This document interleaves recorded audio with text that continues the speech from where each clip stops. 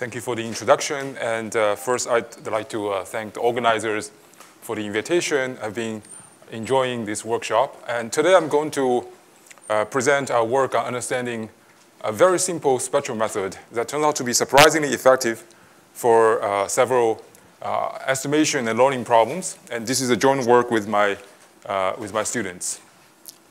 So we know that a central problem in learning and estimation is the following.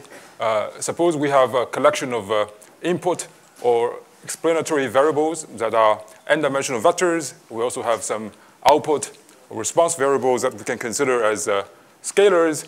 And given a collection of input and output pairs, we want to learn functional relationship linking the input to the output. Of course, this is an ill-posed problem. Typically, we have to assume some structures on underlying function f. And in this talk, we're going to consider a very particular structure of this mapping, where we assume the output y depends on the input a only through its projection onto a low-dimensional subspace. And here, psi 1 to psi r is a set of basis vectors spanning a r-dimensional or rank r subspace. And g, this nonlinearity can be a function that is potentially stochastic. It is either known or unknown. The geometry of this problem is very clear. So instead of trying to learn a generic function of n variables, we only need to learn a low-dimensional subspace and potentially a function g that depends on a small number of these variables. This is a very simple model, but appears in many problems in learning and estimation. So I'd like to go through several concrete examples. The first example is a rank 1 case. This is, of course, known as a generalized linear model or single index model. And in this case, output y only depends on a projection of the input onto a one-dimensional subspace psi. And the mapping from the scalar product to y is described by a channel or conditional distribution. And there are several instances where this model makes sense. In learning, this is also known as a one-layer perceptron with a general activation function. Now, in this talk, we're going to consider a very special case that is how I got interested into this problem. This is known as the so-called phase retrieval problem. If you have not heard about this problem before, it has a very simple mathematical structure. We want to estimate a vector psi. In applications, psi is an underlying image we want to reconstruct. The way we measure psi is to multiply psi with a known sensing matrix A that comes from our imaging setup. But actual measurements that we can take are equal to the absolute value squared of these scalar products. All right. So what we're missing here is a phase information. That's why this problem is called phase retrieval. And this is clearly a special case of a model because the output y only depends on the projection of our input, which are rows of A, onto a one-dimensional subspace psi. All right. And this linearity is the squared function. And last year, I read an interesting paper that described a different imaging setup where one measurement can contain information simultaneously about multiple unknown images. And mathematically, this model can be simplified as yi is a linear combination of the phaseless measurements of R images. This is, again, just a rank R version of the problems that we considered. Also, of course, I want to mention that this example of a two-layer perceptron is a special case where for whatever nonlinear activation function and whatever coefficient you put on the second layer, the output y only depends on the projection of the input onto a number of basis vector psi I. Okay, so this is another example. And I want to mention there are other examples where the models that we consider in this talk appear. So I just briefly mentioned these work. For example, learning of mixture of classifiers, phaseless PCA, and so-called max affine regression. Okay, so this is a very general problem. And by the way, this is also a very well-known model. This is called the multi-index model in statistics. All right. So far, I hope I've provided sufficient motivation for why it makes sense to study this model. But I also want to mention that it can also have some challenges. Our goal is to learn G or an underlying subspace psi 1 to psi r from a collection of AIs and YIs. Okay? First of all, this can be in general, a non-convex optimization problem, even if you are given the function g. For example, in the case of phase retrieval, it boils down to solving a fourth-order polynomial, and this can be a non-convex problem. And a more challenging case is when you don't know what the underlying function g is, and whatever method that we use, we also ideally want to have some performance guarantees. And in this talk, I'm going to just describe a very simple spectral method that is fairly effective for solving problems like this. And I also guarantee you this is the simplest algorithm that you will ever hear from, you will hear in this workshop. So it's very simple. It's a two-step approach. The first, let's consider the rank 1 case. So yi depends on the scalar product of input onto an unknown vector psi, and g is some unknown nonlinearity. First step, you form a symmetric matrix that is a linear combination of AI and AI transpose. Okay, the AIs are the input vectors, and this is the outer product, and weighted by yi. In the second step, you compute the top eigenvector of D. Okay, this is it. This is the algorithm, and the claim is that the top eigenvector carries information about psi. Okay, this is indeed a very simple algorithm because literally it's a one-line MATLAB code. And in general, if you have rank R case, instead of computing only the top eigenvector, what we do is you compute the R1 leading eigenvectors and potentially R2 trailing eigenvectors. There are specific rules for selecting the values of R1 and R2. Okay, and I want to mention this is also a very, very old idea. As far as we know, this method first appeared in this paper of Lee under the name of principal Hessian direction, but it is not very well known outside of statistics literature. But in signal processing, this method was reinvented in the paper by Natropoli and co-authors in the setting of a phase retrieval.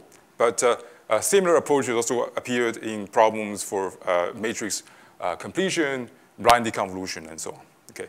So the question is, why does this method work? It's a very, very simple method. Why would the eigenvector contains information about psi?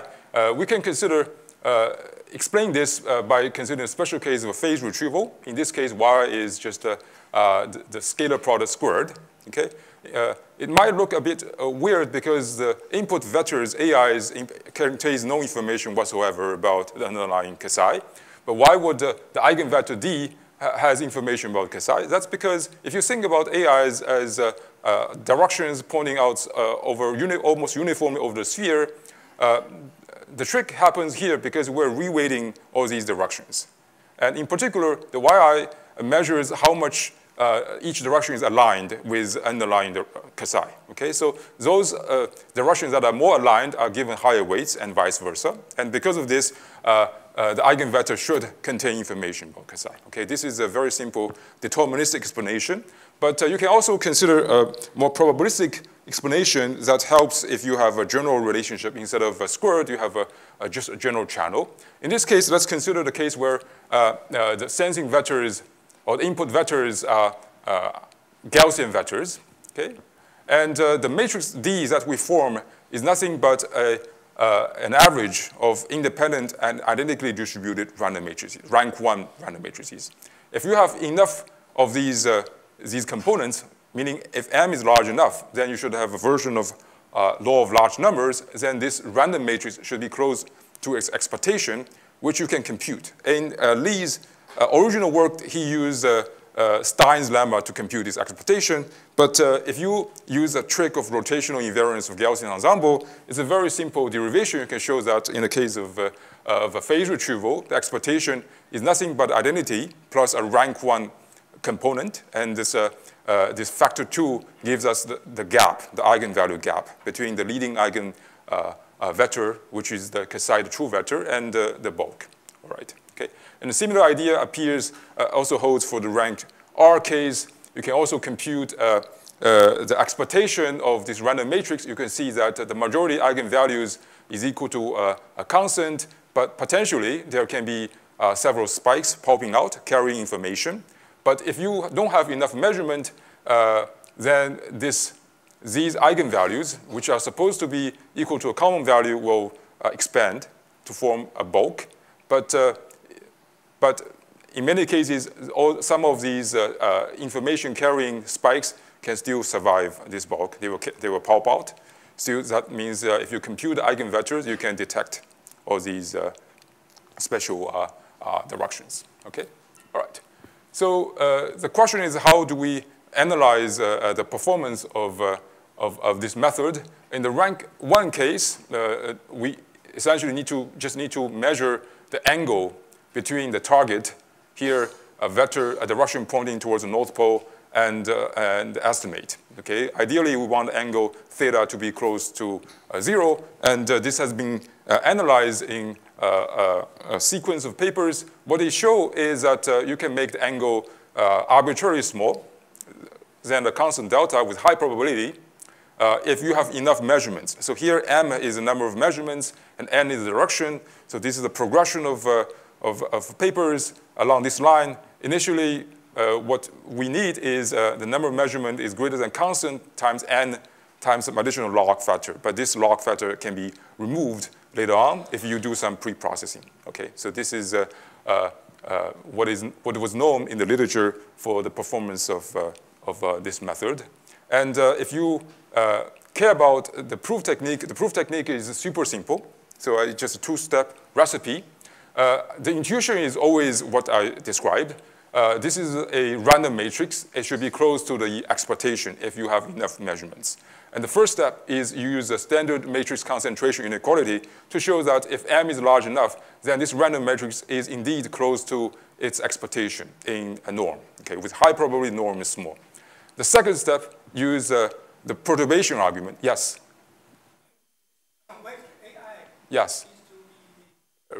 Gaussian. So in this case, Gaussian. But later on, I will show extensions of this assumption. Okay, this assumption is not so important. Yeah, but to prove things, you would ideally start with the Gaussian case, and then use a standard matrix perturbation argument, because in this case, expectation D has an eigengap. Then you can use Davis-Kahan sine theta theorem to show that if the two matrices are close in norm, then the leading eigenvectors of these two matrices are also aligned. Okay, these are very, very standard procedure, but it allows you to get these estimates. Although these are very simple techniques, but in analyzing this matrix concentration inequality, you get some very useful insight.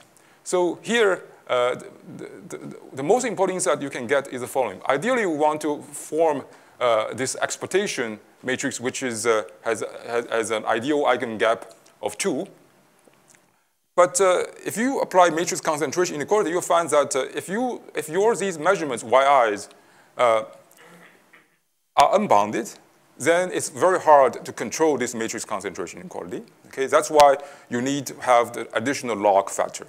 But a trick that you can apply is to trim all these measurements. You throw away any measurements that are too large. Effectively, you want to make yi to be bounded. Okay, this is the idea behind this work by Yushin Chen and Emmanuel Candace. And by doing this very simple truncation scheme, they can show that you just need to have linear number of measurements just need to be linearly proportional to the underlying dimension.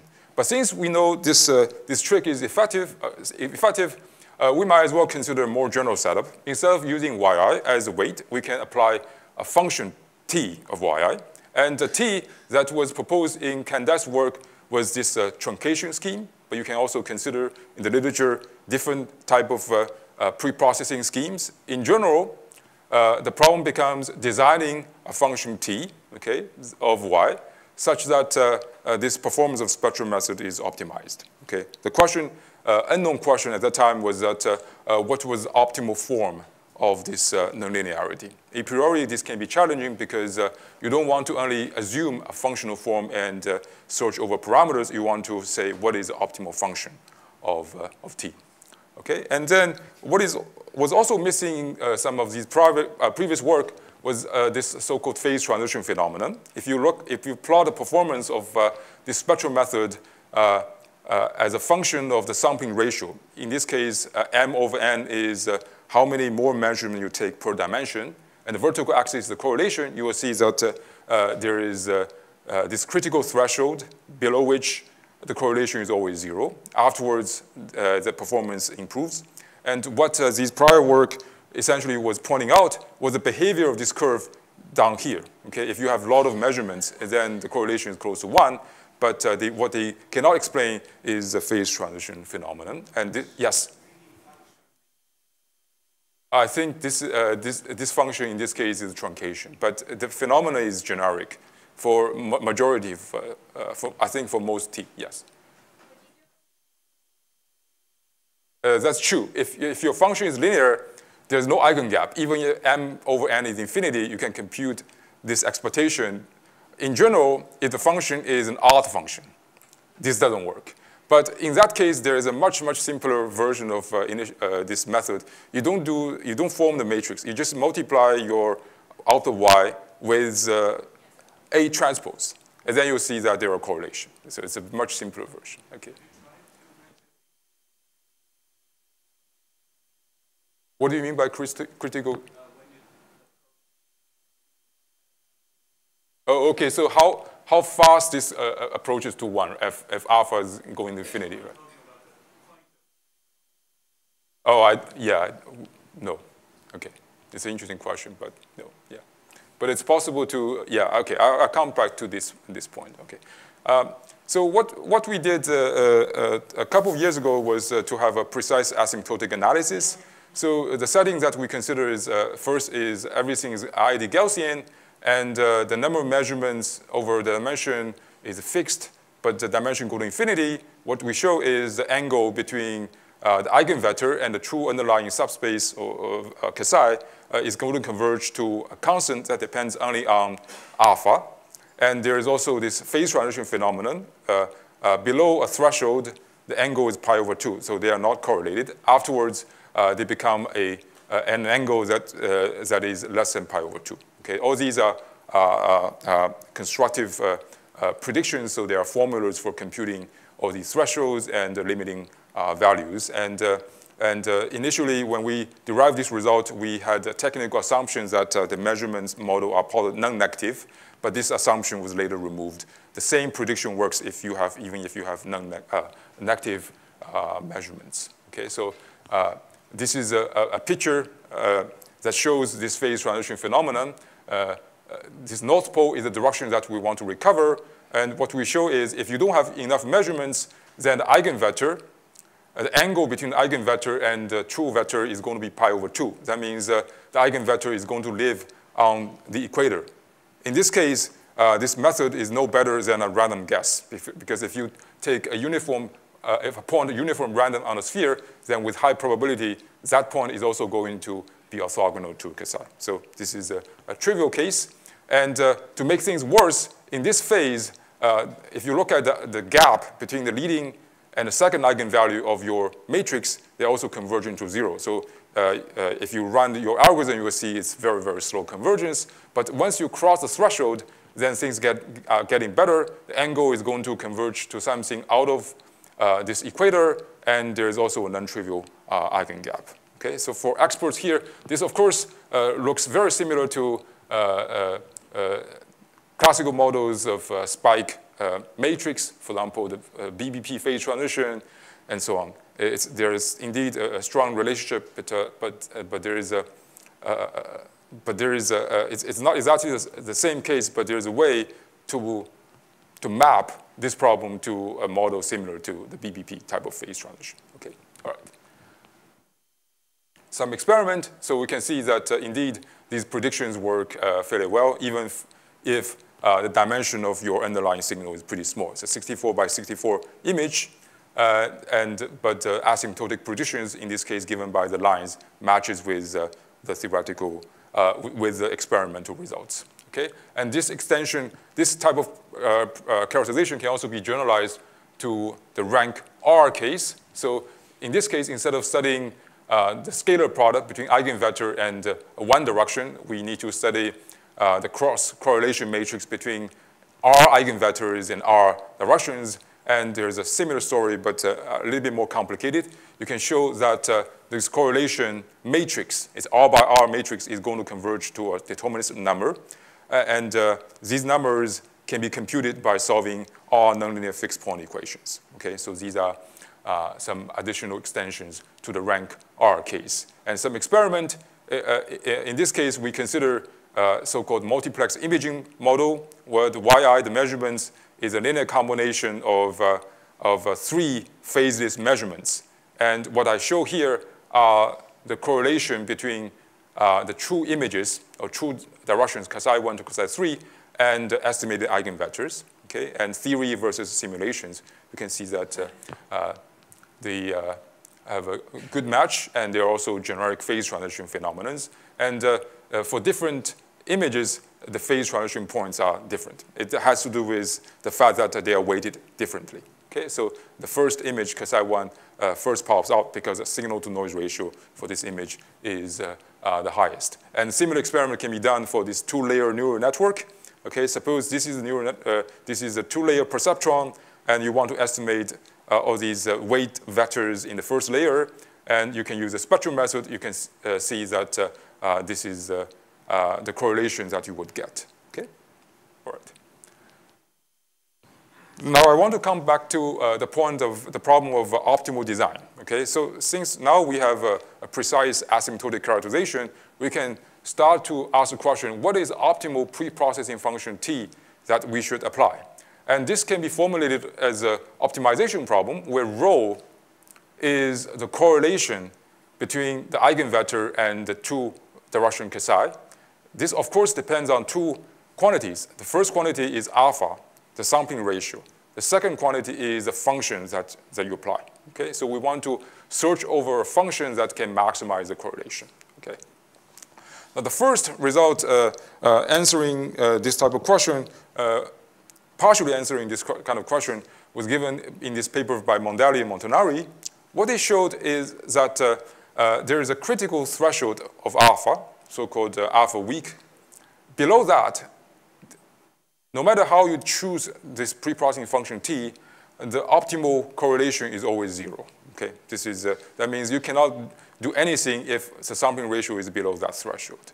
But after that threshold, what they show is that this value is positive.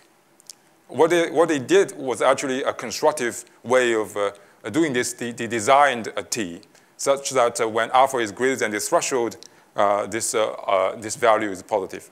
But what they didn't know was that if their design was optimal or not. It turned out to be not optimal. But, and by the way, if in the case of noiseless phase retrieval, this threshold value is equal to 1/2. All right. And what we did was to actually solve this optimization problem. It turns out this problem has a closed form formula. It's a functional optimization, but it has a very nice geometrical interpretation in terms of finding a minimum norm solution in a affine space. But in any case, the optimal functional form has this formula. It only depends on the conditional distribution, the channel. And the expectation is taken over a Gaussian random variable. Okay. And what is a little bit surprising is the fact that this optimal function t does not depend on the sampling ratio alpha. That means for any sampling ratio alpha, you should always use this t. Okay? This is the optimal function that you can use within the framework of spectral method. Okay? All right. And some experiment, just example to show the potential benefit of using this optimal t. So in this case, the model is that the activation function is a Poisson channel of the quadratic measurements. And using the formula, you can compute the optimal t is of this form. Okay? The point is you don't need to focus on this exact form. The point I want to make is that this is not something you can guess by intuition. Okay? You have to know the optimal formula to know this is the functions that you should apply. And some experiment, you can see that the blue curve is what you would get by using this optimal function.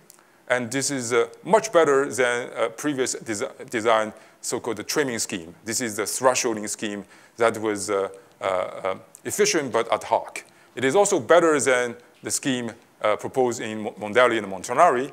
The 2 curves achieve the same threshold, but after the threshold, this optimal curve is a little bit better than what they get. Okay? All right. And this same type of optimal design can be applied to the multi-rank case. If you look at improvement here from green to blue, the difference is that the green curve uses an ad hoc design of this t function, and the blue curve is what we will get if you optimize the t function. There is a dramatic improvement. And what is interesting is that what we find in the rank R case, the optimal t for different eigenvectors must be different. Okay, so you have to use different form of t function for different dimensions of the subspace.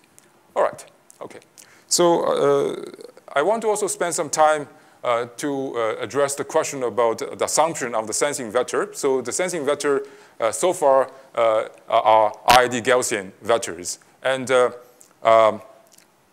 I'm a signal processor. So if I talk to my colleagues who do the actual measurement, they will laugh at you because nothing is IID Gaussian. So here, the model that we assume is that the sensing vectors, sensing matrix have IID Gaussian random variables, right? Okay.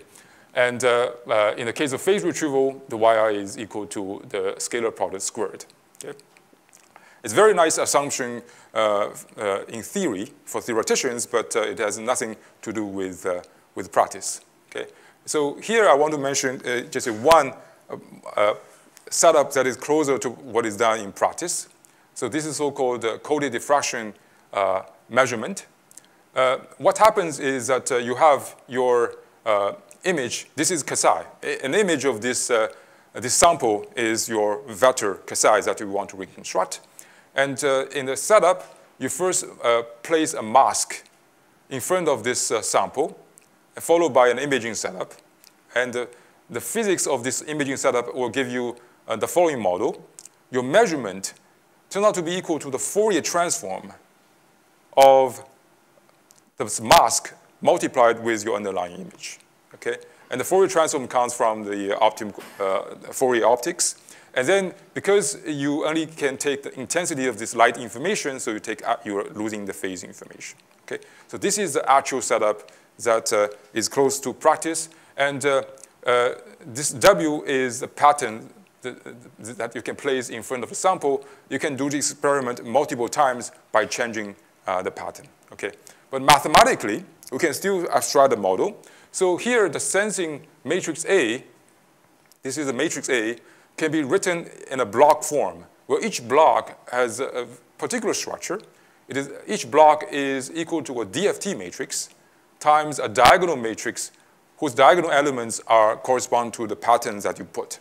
You can assume these are pseudo-random patterns, plus or minus 1, plus or minus I. Okay? So this is the structure of the sensing matrix that we can consider. Of course, this is much more challenging than the IID Gaussian assumption. And there is indeed some analysis of performance of spectral method if you use this type of sensing matrix. And the estimate is that a sufficient condition shown in this paper is that the number of measurements must be greater than a constant times n times log n to the power 4.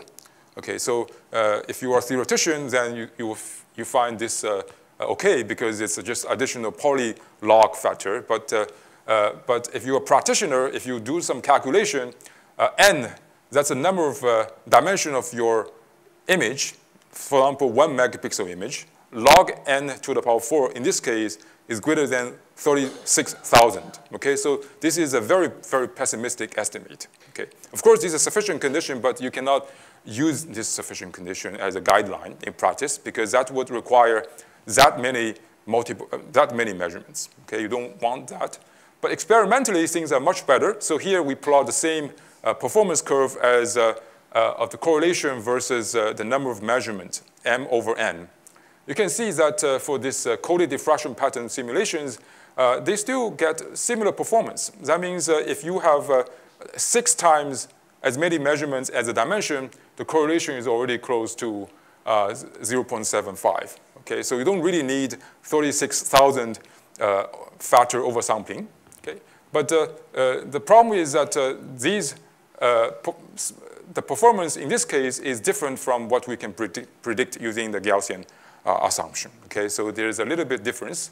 And what we do is to exploit the universality phenomenon. So in this case, as in many other cases, you can show, you can observe, okay, that there is a strong universality in the behavior of these high-dimensional inference algorithms. So what we showed here are the performance curve when we change the sensing ensemble from the coded diffraction to a random frame, in this case, just a random matrix with orthogonal columns. And another case, that's unitary. Another case, a random frame, you start with a dense unitary matrix and you randomly subsample the columns. You can see that empirically, all these ensembles will give you the same performance, all right? So of course, this is similar observation is well known. So it has been observed, for example, in compressed sensing and many other problems. But this observation allows us to study the CDP, the coded diffraction pattern, by studying the unitary ensemble, which is something that is closer to Gaussian. And what we can get is a similar type of prediction. In this case, we can calculate that the angle is still going to converge to deterministic quantities. And in this case, these quantities should be based on the R transform of some probability measure. Okay, this is something that you can do by analyzing this random matrix. Okay, and some step in the derivation for experts is just some calculation of HCIZ integral. And here we have some simulation results. In this case, the image, Kasai is just a real image, and then the blue curve is what can be predicted using theory, and all these crosses, stars, and circles are the experimental results using the coded diffraction pattern, the unitary ensemble, and random frame. They all follow the same curve. And initially, we derived this result using replica method, but a few months ago, this prediction was rigorously established in the paper using free probability calculations. Okay. All right.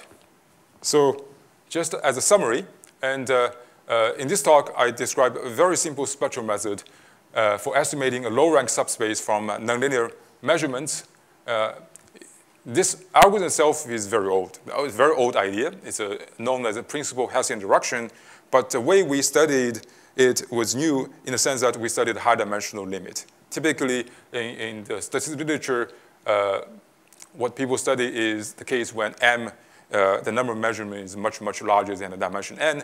But if you consider the region where M and N are comparable, then there are phase transition phenomena that you can predict.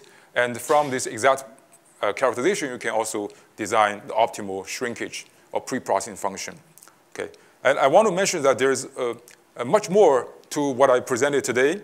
A minor open problem, okay, or a mystery, was that if you design the optimal pre-processing function, it turns out that the pre-processing function is always the same form, no matter what matrix ensemble that you use. Okay, you can have a Gaussian ensemble, unitary ensemble, or general ensemble with an arbitrary distribution of singular values. You should always use the same pre-processing function that is optimal. And it turns out there might be some explanation, and hopefully in a couple of months, either I or the collaborators, Antoine, Florent, Lenka, will be able to explain a deeper reason why this is the case. Okay, so thanks for your attention.